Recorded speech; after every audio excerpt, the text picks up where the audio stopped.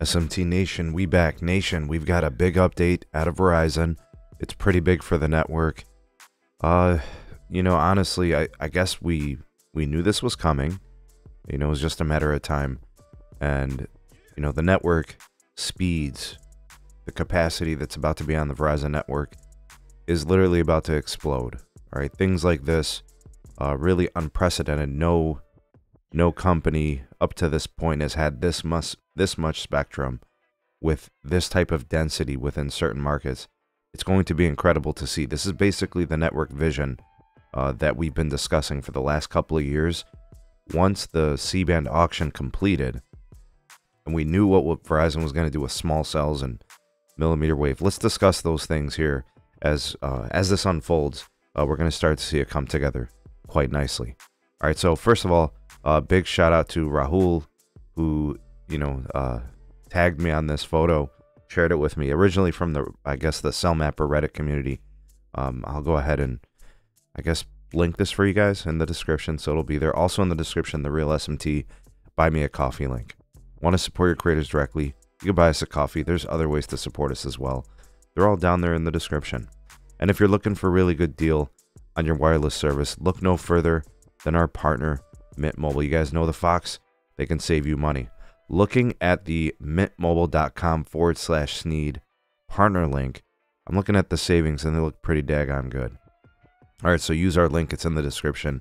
Unlock those savings. Get their legendary customer care, and you'll be supporting the channel. And switching is super easy. So if you want to add a line, get a secondary line, or you just want to switch as your primary carrier, it is a great way to go. All right, so let's take a look here. So just overall, when you look at the performance here, we got 2,093 megabits per second downlink, and we have 145 megabits per second uplink. Tremendous throughput here, right? Ping at 17, jitter at 4, loaded latencies at 249 and 40 respectively for the downlink and uplink. That is a very good test. Now to a mobile device, this is not all that important. Obviously, speed tests are proxies of available capacity at a certain tower, in a certain sector, in a certain place, and all those things.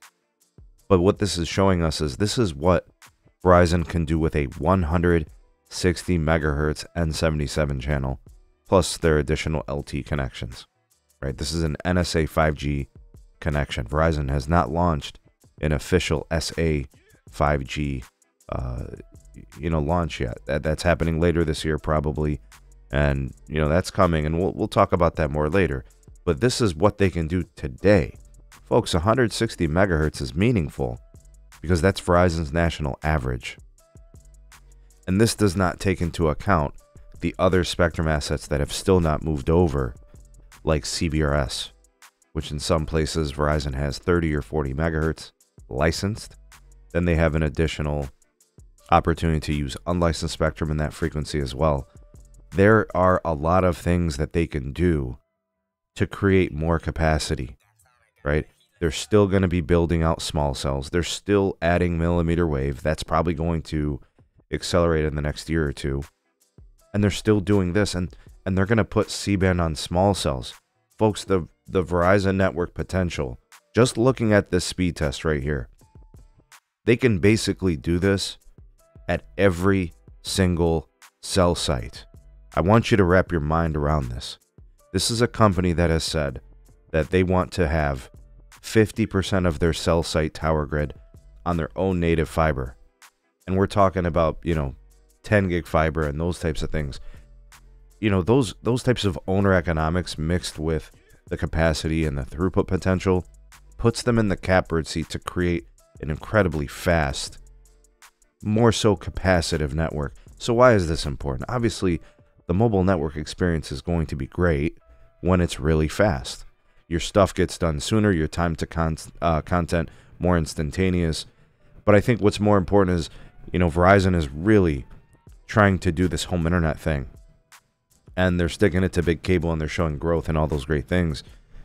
If you could put 2,000 megabits per second on a tower site, on a 3-sector tower site, right? 2,000 megabits on each of those 3 sectors. Just think about what that can do for home internet options for people. And like I said, this is 160 megahertz. Folks, there are places where they have 180 megahertz of C-band, 200 megahertz of C-band. This does not take into account the carrier aggregation that they can potentially do with CBRS to the likes of 30, 40, 60, 70 megahertz additional on downlink throughput. There's more run room. Verizon can do more. Now, something that I've talked about in videos past, I'm not sure, why, people have this negative sentiment towards Verizon. It's almost like cutting off your nose to spite your face. If Verizon can come to your market and produce this type of capacity and sell you home internet for $30 or $35 or $50, and your other option is DSL or explosive pricing cable, or whatever the case may be, this is what we've been asking for. This is unprecedented. We have never seen to scale this type of an option, right? This type of a network. And I also want to throw in the fact that, T-Mobile did the same thing, right? They upgraded their network. They built up all these sites and added N41 with all the spectrum.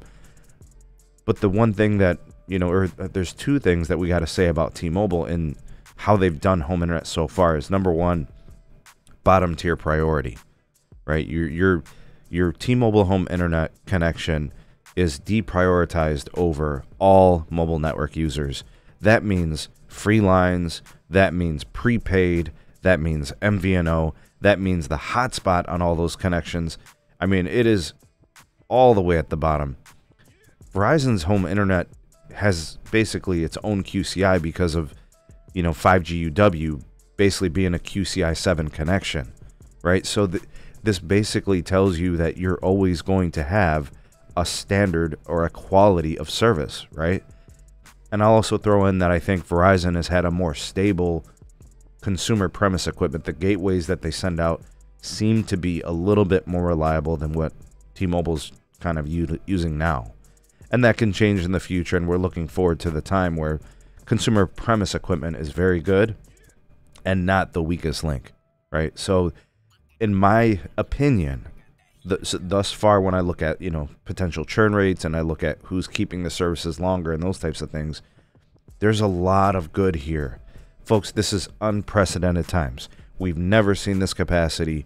Fiber circuits continue to move towards 10 gig across the country. That's going to change everything. This, folks, is 50% of what Verizon can do. Think about it. They're only at 220 million pops of coverage for 5G UW. That's going to move towards 300 million pops. They're going to have 200 megahertz of C-band. They're going to have CBRS moved over to NR, right? They're going to continue to move and migrate spectrum over to 5G and move to a standalone operations. There's a lot of run room. The 10 gig circuits, the densification process, showing the propensity to build more small cells, build out more millimeter wave, which, by the way, guys, millimeter wave today does 4 gigs downlink, which is double this throughput, right? Uplinks 3, 4, 500 megabits. And they're going to densify that and add more of that. And then, of course, we got repeater technologies, right? Pivots and echoes, probably external hardware for consumer premise equipment to improve the connection and the quality. This is why I'm really excited about Verizon. It's no preference for any one company. Any company can do these things, but Verizon seems to be the one that's taking those things seriously and being on the cutting edge of the technology and leading the way. That's why I get excited about what they're doing. It's not so much me getting excited about the company. It's me getting excited about what they can bring to the table, to the customer and the marketplace. And still to this day, think about the pricing, folks. Look at this performance. You can get this performance on Visible Plus for $45 a month. You can have this.